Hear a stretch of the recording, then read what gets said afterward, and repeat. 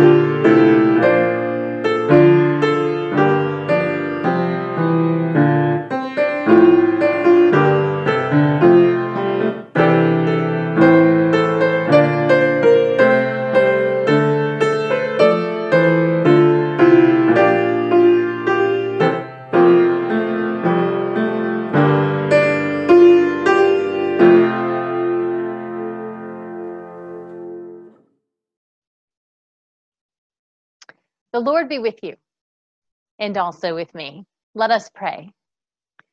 O God, the protector of all who trust in you, without whom nothing is strong, nothing is holy, increase and multiply upon us your mercy, that with you as our ruler and guide, we may so pass through things temporal, that we lose not the things eternal. Through Jesus Christ our Lord, who lives and reigns with you in the Holy Spirit, one God, forever and ever. Amen. A reading from the book of Genesis, chapter 29, starting at the 15th verse. Laban said to Jacob, "Because you are my kinsman, should you therefore serve me for nothing? Tell me, what shall your wages be?" Now Laban had 2 daughters. The name of the elder was Leah, and the name of the younger was Rachel. Leah's eyes were lovely, and Rachel was graceful and beautiful. Jacob loved Rachel, so he said, "I will serve you 7 years for your younger daughter Rachel." Laban said, "It is better that I give her to you than that I should give her to any other man. Stay with me."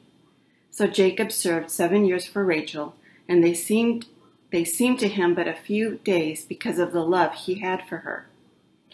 Then Jacob said to Laban, "Give me my wife, that I may go into her, for my time is completed." So Laban gathered together all the people of the place and made a feast. But in the evening he took his daughter Leah and brought her to Jacob, and he went into her. Laban gave his maid Zilpah to his daughter Leah to be her maid. When morning came, it was Leah, and Jacob said to Laban, "What is this that you have done to me? Did I not serve you for Rachel? Why then have you deceived me?" Laban said, "This is not done in our country, giving the younger before the firstborn. Complete the week of this one, and we will give you the other also in return for serving me another 7 years." Jacob did so and completed his work. Then Laban gave him his daughter, Rachel, as a wife. The word of the Lord. Thanks be to God. The psalm appointed today is Psalm 105. We will read it responsively by whole verse. Give thanks to the Lord and call upon his name. Make known his deeds among the peoples. Sing to him, sing praises to him, and speak of all his marvelous works. Glory in his holy name. Let the hearts of those who seek the Lord rejoice. Search for the Lord and his strength. Continually seek his face. Remember the marvels he has done, his wonders and the judgments of his mouth. O offspring of Abraham, his servant, O children of Jacob, his chosen. He is the Lord our God. His judgments prevail in all the world. He has always been mindful of his covenant, the promise he made for 1,000 generations, the covenant he made with Abraham, the oath that he swore to Isaac, which he established as a statute for Jacob, an everlasting covenant for Israel, saying, "To you will I give the land of Canaan to be your allotted inheritance." Alleluia. A reading from the book of Romans, chapter 8, starting at the 26th verse. The Spirit helps us in our weakness, for we do not know how to pray as we ought, but that very Spirit intercedes with sighs too deep for words. And God, who searches the heart, knows what is in the mind of the Spirit, because the Spirit intercedes for the saints according to the will of God. We know that all things work together for good for those who love God, who are called according to his purpose. For those whom he foreknew, he also predestined to be conformed to the image of his Son, in order that he might be firstborn within a large family. And those whom he predestined, he also called. And those whom he called, he also justified. And those whom he justified, he also glorified. What then are we to say about these things? If God is for us, who is against us? He who did not withhold his own Son, but gave him up for all of us, will he not with him also give us everything else? Who will bring any charge against God's elect? It is God who justifies. Who is to condemn? It is Christ Jesus who died, yes, who was raised, who is at the right hand of God, who indeed intercedes for us. Who will separate us from the love of Christ? Will hardship or distress or persecution or famine or nakedness or peril or sword? as it is written, "For your sake we are being killed all day long. We are accounted as sheep to be slaughtered." No, in all these things we are more than conquerors through him who loved us. For I am convinced that neither death, nor life, nor angels, nor rulers, nor things present, nor things to come, nor powers, nor height, nor depth, nor anything else in all creation will be able to separate us from the love of God in Christ Jesus our Lord. The word of the Lord. Thanks be to God.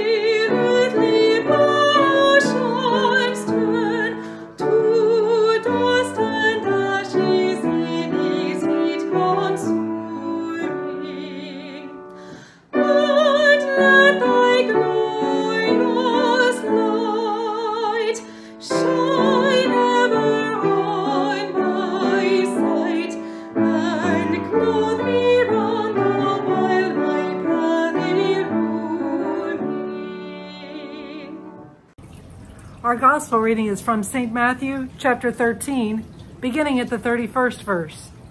The Holy Gospel of our Lord Jesus Christ, according to Matthew.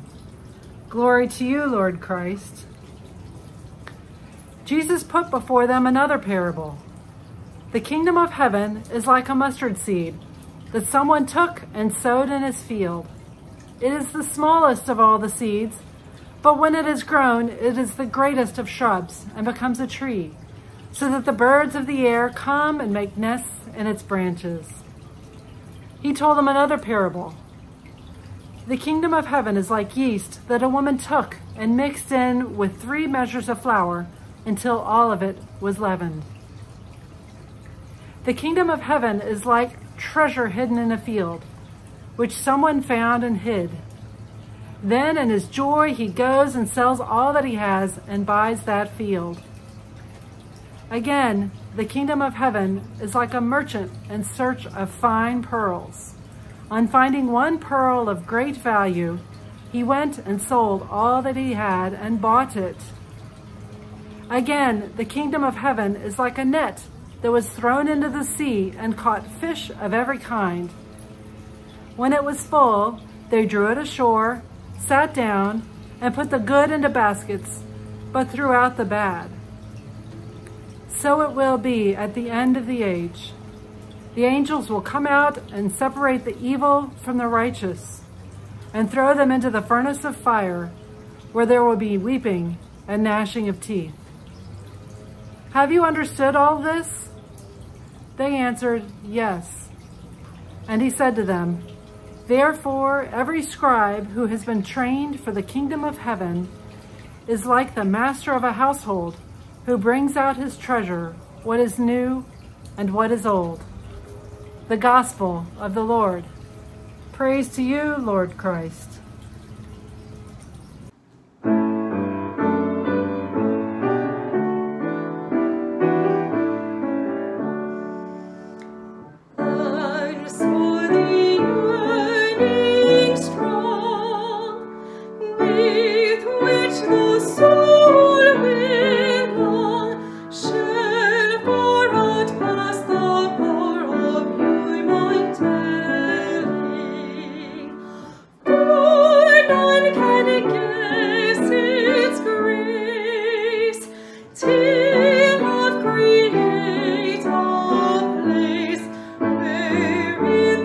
Holy Spirit makes our dwelling. How do we describe the kingdom of God? How would you describe it?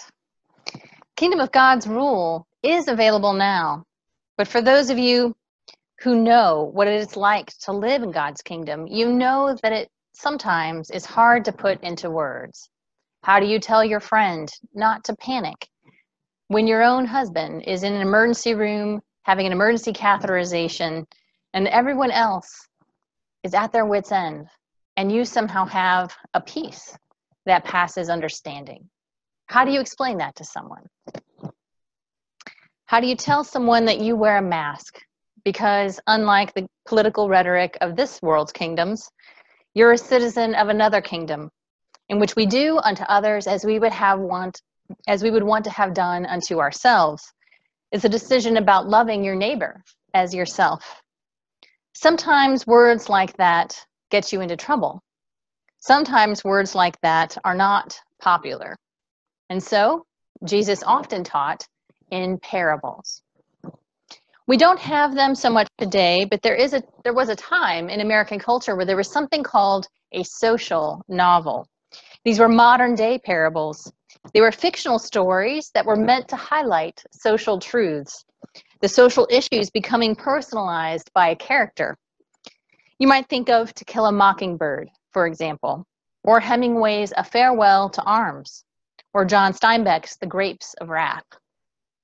Mike and I went on vacation a couple of years ago to an area of the country known as Steinbeck Country in Monterey and Carmel. You may know John Steinbeck from The Grapes of Wrath, but also from Cannery Row and many, many other things. But he also wrote a short book that I had called a novella that I had never heard of before until we went on that trip.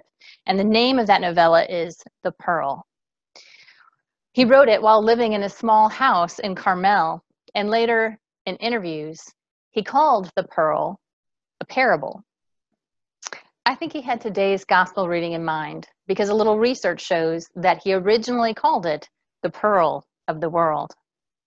And what fascinates me about it is his insight into this parable that Jesus tells. Jesus gives several examples in our reading today that describe what the kingdom of heaven is like. And usually, all of those examples are from our perspective. What's in it for us? The shelter of the mustard seed, the hidden treasure of a field, a giant catch of fish. But with the pearl, Steinbeck does something different. And I think he's contrasting the kingdoms of this world with the kingdom of heaven. And the story of the pearl goes like this. It's the story of a pearl diver, Kino, and his wife Juana, and their son, Coyotito. When Coyotito, an infant, is stung by a scorpion, Kino, his father, must find a way to pay the town doctor to treat him. But the doctor denies Kino, an indigenous fisherman, the health care that he needs out of just racism, which enrages Kino. Shortly thereafter, Kino discovers an enormous pearl, which he thinks, I will sell this in order to pay the doctor. Everyone begins to call this the pearl of the world, and many people begin to covet it. That very night, Kino is attacked in his own home. Determined to get rid of the pearl as quickly as he can, the following morning he takes the pearl to an auction in town. However, the auction is actually a corrupt sham, and it always has been. What we might call systematic racism. The buyers fake auction each pearl. In other words, they pretend to bid against each other. There are many buyers at this auction, but in truth, they all work for one man. He pays them a salary and they turn their pearls over to him, and he resells them outside of the town for a much higher price and thereby cheat the locals. The corrupt pearl buyers try to convince Kino that what he has is just the equivalent of fool's gold. It doesn't have any real value. Kino decides to go over the mountains to the capital to find a better price anyway. He knows that they're lying to him. Juana, Kino's wife, sees that the pearl brings darkness and greed in people and sneaks out of the house late at night to throw the pearl back into the ocean. When Kino catches her, he attacks her and leaves her on the beach. While returning to his hut with the pearl, Kino is attacked by another man, but Kino stabs and kills him. Kino thinks the man has taken the pearl, but Juana shows him that she still has it in her possession. When they get back to their hut, they find that the hut has been set on fire and the family's canoe, their means of making a living, has been ruined. They're now trying to destroy the way that he earns a living. Kino and Juana then spend the day hiding in the hut of Kino's brother, Juan Thomas, and his wife, gathering provisions for their trip to the capital city. Kino and Juana and Coyotito, they leave in the dark of night, and after a brief rest in the morning, Kino spots trackers following them. Well aware that they might not be able to hide from the attackers, they begin hiking into the mountains. They find a cave near a natural water hole where the exhausted family hides and waits. Kino realizes that they're going to have to kill the trackers if they are going to survive and make the trip to the capital. As he prepares to attack, the men hear a baby crying, and it sounds like a baby's cry, but they decide that it's more like a coyote with a litter.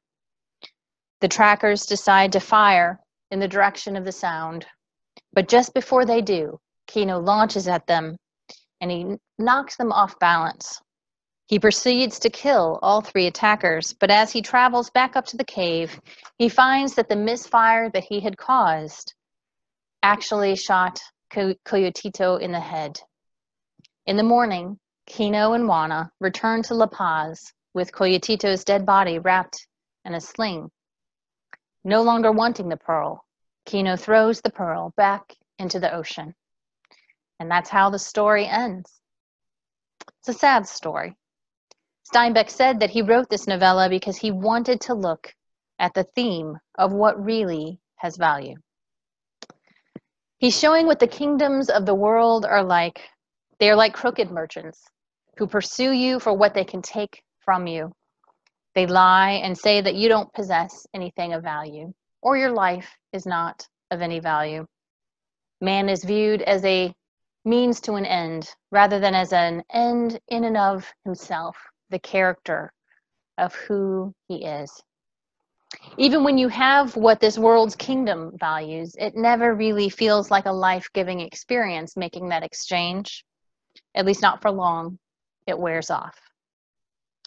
I remember when Mike and I first moved to Plano, we kind of marveled at all the ads in the Plano magazine of that time.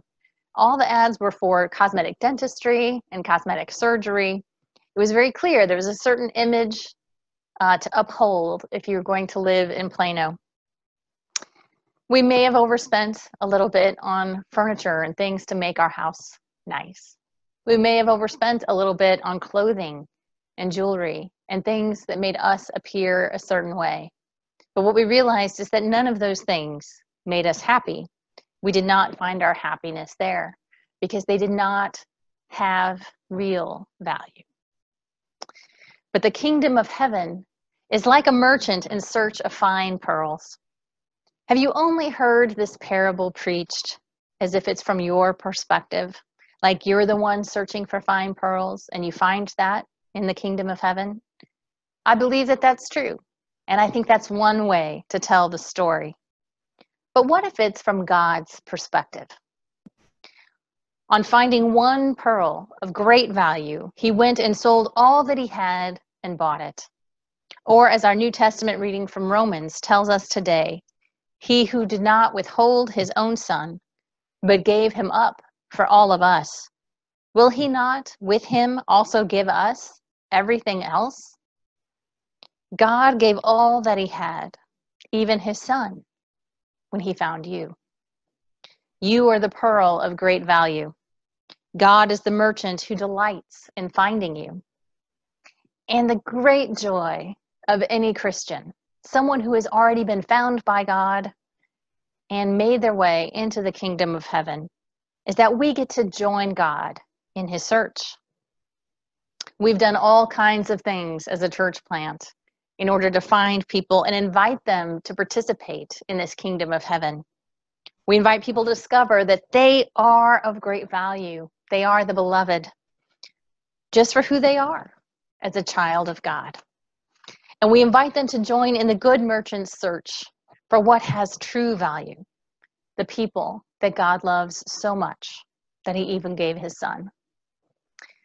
Where is there a pearl of great value in your life? Who do you know that needs to be told of their value and their worth? Let us not miss any opportunity. Remember, the good news in Matthew is that the kingdom of heaven is at hand. Go ahead and tell someone what the kingdom of heaven is like and that it is available here and now. Let us pray. O God, the protector of all who trust in you, without whom nothing is strong, nothing is holy, increase and multiply upon us your mercy, that with you as our ruler and guide, we may so pass through the things temporal, that we lose not the things eternal. Through Jesus Christ our Lord, who lives and reigns with you in the Holy Spirit, one God, forever and ever. Amen. And now let us affirm our faith using the ancient words of the Nicene Creed. We believe in one God, the Father, the Almighty, maker of heaven and earth, of all that is seen and unseen. We believe in one Lord Jesus Christ, the only Son of God, eternally begotten of the Father, God from God, light from light, true God from true God, begotten, not made, of one being with the Father. Through him all things were made. For us and for our salvation, he came down from heaven. By the power of the Holy Spirit, he became incarnate from the Virgin Mary and was made man. For our sake, he was crucified under Pontius Pilate. He suffered death and was buried. On the third day, he rose again in accordance with the Scriptures. He ascended into heaven and is seated at the right hand of the Father. He will come again in glory to judge the living and the dead, and his kingdom will have no end. We believe in the Holy Spirit, the Lord, the giver of life, who proceeds from the Father and the Son. With the Father and the Son, he is worshiped and glorified. He has spoken through the prophets. We believe in one holy Catholic and apostolic church. We acknowledge one baptism for the forgiveness of sins. We look for the resurrection of the dead and the life of the world to come. Amen. In peace we pray to you, Lord God, for all people in their daily life and work, for our families, friends, and neighbors, and for those who are alone, for this community, the nation, and the world, for all who work for justice, freedom, and peace, for the just and proper use of your creation, for the victims of hunger, fear, injustice, and oppression, for all who are in danger, sorrow, or any kind of trouble, for those who minister to the sick, the friendless, and the needy, for the peace and unity of the Church of God, for all who proclaim the gospel and all who seek the truth, for Michael Curry, our presiding bishop, and George R. Sumner, our bishop, and for all bishops and other ministers, for all who serve God in his church, for the special needs and concerns of this congregation. Hear us, Lord, for your mercy is great. We thank you, Lord, for all the blessings of this life.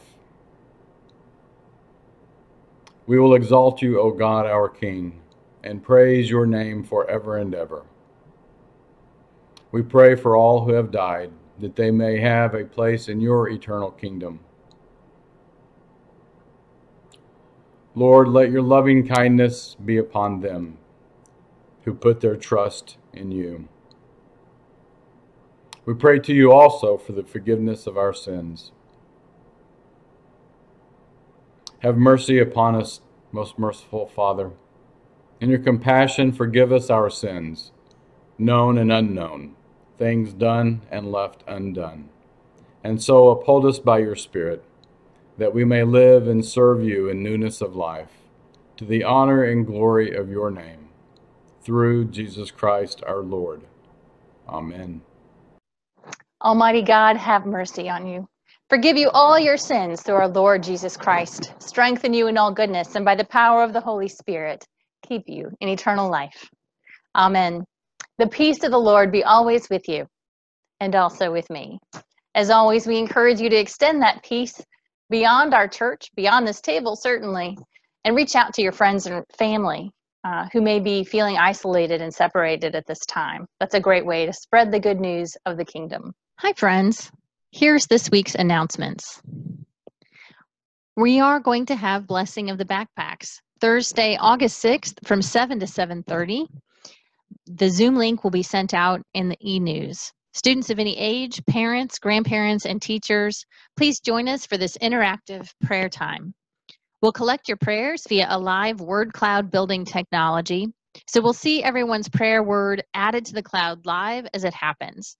The event includes musical performances by McKenna Stenson, prayers for college students and those in academia by college minister Dr. Laura Burnett, prayers for young students led by Janice Truitt, our children's minister, prayers for families led by Don Strain, the men's group leader and Lighthouse Church leader for dads.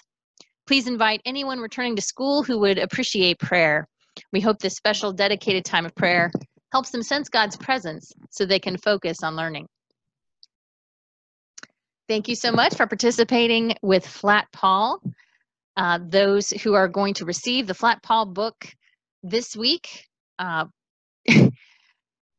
please print out Flat Paul's document and take him on some adventures with you. We still have a few weeks left. We'll be doing Flat Paul through the end of July. And thank you for all of those who have already taken Flat Paul on a summertime adventure. It's been a really fun summer.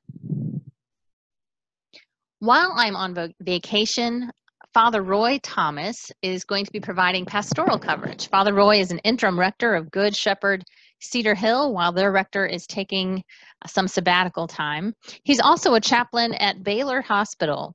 For any pastoral emergencies, you can reach him by email at reverendroyathomas@gmail.com, or you can contact Shannon or Janice for his phone number. And again, Shannon's email is shannon@resurrectionplano.org. Our men's breakfast is going to be meeting Saturday, August 1st at 8 a.m., White Rock Trail Park. Usually we have it the second Saturday of the month, but due to vacation plans, we're moving it to the very first Saturday of August. The men have decided to meet live and in person and 6 feet apart, maintaining all the social distance protocols and things like that. Just bring your own breakfast, lawn chair, and coffee. If you have any questions, contact Don at resurrectionplano.org. Episcopal Family Ministry, you can still sign up to attend these sessions. They are meant to offer support for families, especially through this time of COVID, grieving lost opportunities, finding peace, managing stress, and nurturing your marriage. I hope that you avail yourself of this very helpful resource.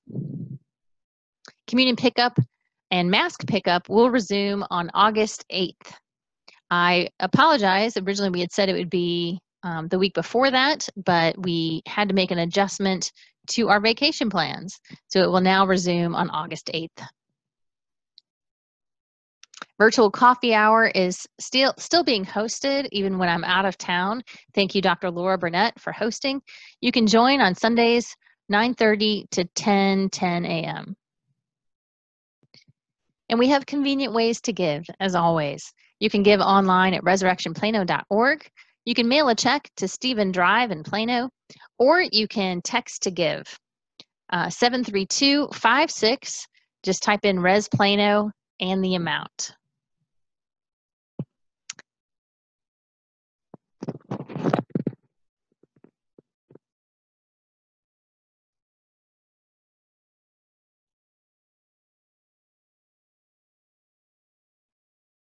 Now we offer these prayers for birthdays and anniversaries.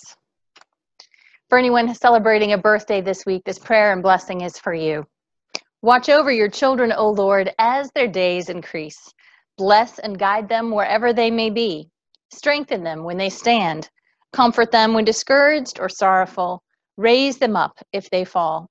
And in their hearts may your peace, which passes understanding, abide all the days of their lives. Through Jesus Christ our Lord. Amen. And for anniversaries, anyone celebrating an anniversary this week, this prayer and blessing is for you. All praise and blessing to you, God of love, source of blessing for married life. All praise to you, for you have created courtship and marriage, joy and gladness, feasting and laughter, pleasure and delight. May your blessing come in full upon them. May they know your presence in their joys and in their sorrows. May they reach old age in the company of friends and come at last to your eternal kingdom. In the name of the Father, and of the Son, and of the Holy Spirit. Amen. Walk in love as Christ loved us and gave himself for us, an offering and sacrifice to God.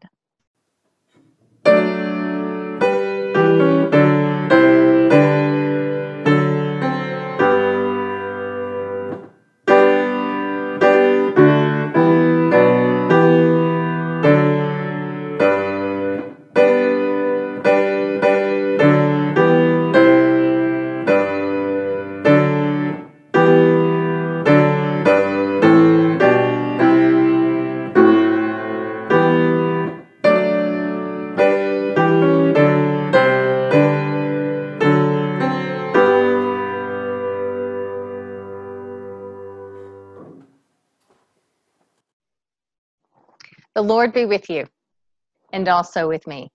Lift up your hearts. We lift them to the Lord. Let us give thanks to the Lord our God.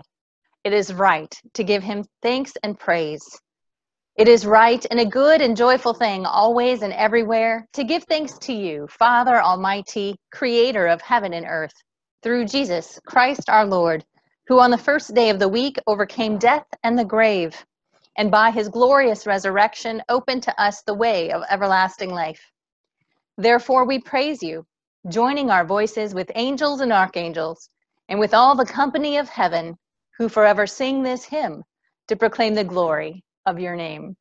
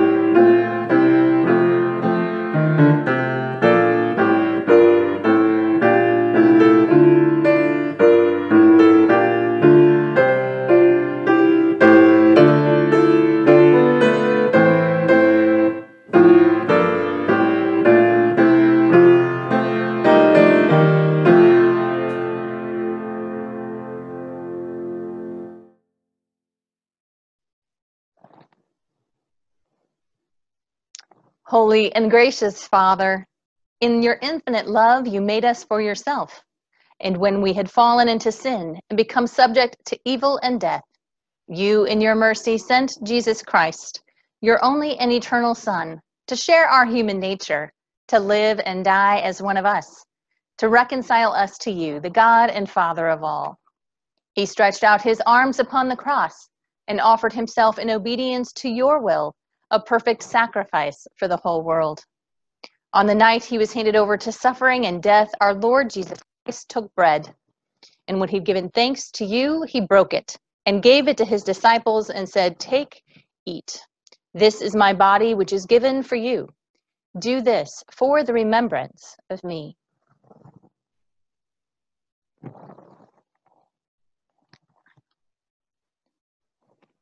After supper, he took the cup of wine, and when he'd given thanks, he gave it to them and said, "Drink this, all of you. This is my blood of the new covenant, which is shed for you and for many for the forgiveness of sins.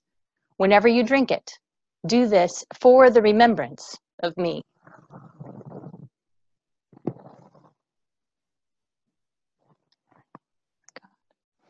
Therefore, we proclaim the mystery of faith.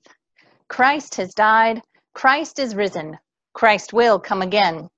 We celebrate the memorial of our redemption, O Father, in this sacrifice of praise and thanksgiving.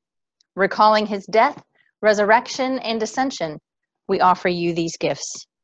Sanctify them by your Holy Spirit to be for your people the body and blood of your Son, the holy food and drink of new and unending life in him. Sanctify us also, that we may faithfully receive this holy sacrament and serve you in unity, constancy, and peace. And at the last day, bring us with all your saints into the joy of your eternal kingdom. All this we ask through your Son, Jesus Christ, by him and with him and in him. In the unity of the Holy Spirit, all honor and glory is yours, mighty Father, now and forever. Amen.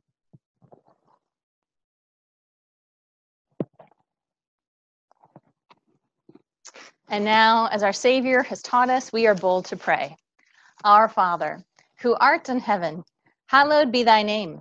Thy kingdom come, thy will be done, on earth as it is in heaven. Give us today our daily bread, and forgive us our trespasses as we forgive those who trespass against us. And lead us not into temptation, but deliver us from evil. For thine is the kingdom and the power and the glory, forever and ever. Amen.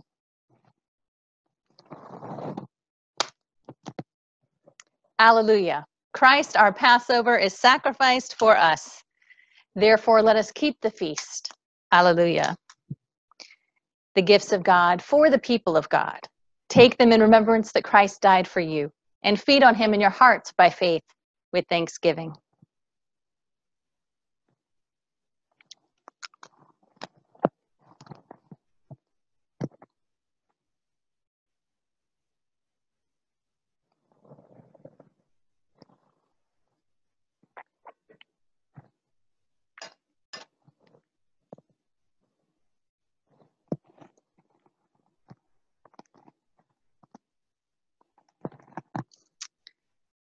For those of you who are unable to pick up communion, we say this prayer of spiritual communion, saying together, in union, blessed Jesus, with the faithful gathered at every altar of your church, where your blessed body and blood are offered this day, I long to offer you praise and thanksgiving for creation and all the blessings of this life, for the redemption won for us by your life, death, and resurrection, for the means of grace and the hope of glory, and particularly for the blessings given me.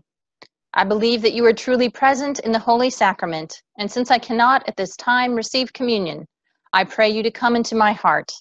I unite myself with you and embrace you with all my heart, my soul, and my mind. Let nothing separate me from you. Let me serve you in this life until, by your grace, I come to your glorious kingdom and unending peace. Amen. Now let's gather our thoughts of thanksgiving using the post-communion prayer. Almighty and ever-living God, we thank you for feeding us with the spiritual food of the most precious body and blood of your Son, our Savior, Jesus Christ, and for assuring us in these holy mysteries that we are living members of the body of your Son and heirs of your eternal kingdom. And now, Father, send us out to do the work you have given us to do, to love and serve you as faithful witnesses of Christ our Lord. To him, to you, and to the Holy Spirit be honor and glory, now and forever. Amen. And the peace of God, which passes all understanding, keep your hearts and minds in the knowledge and love of God and of his Son, our Savior, Jesus Christ. And the blessing of God Almighty, Father, Son, and Holy Spirit be upon you and remain with you always. Amen.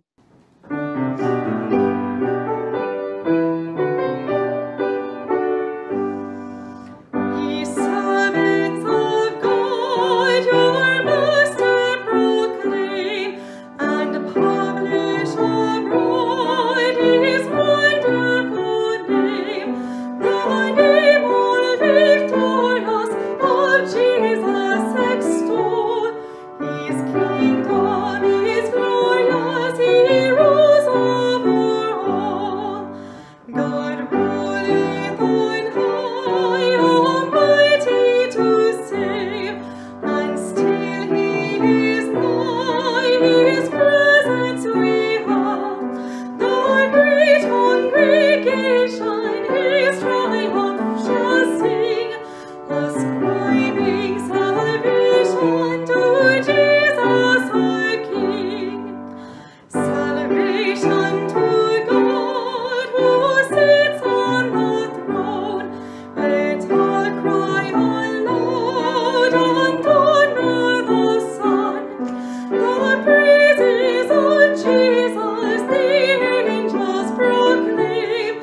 fall down on their faces and worship the Lamb. Hallelujah. Let us go forth into the world rejoicing in the Holy Spirit. Thanks be to God. Hallelujah.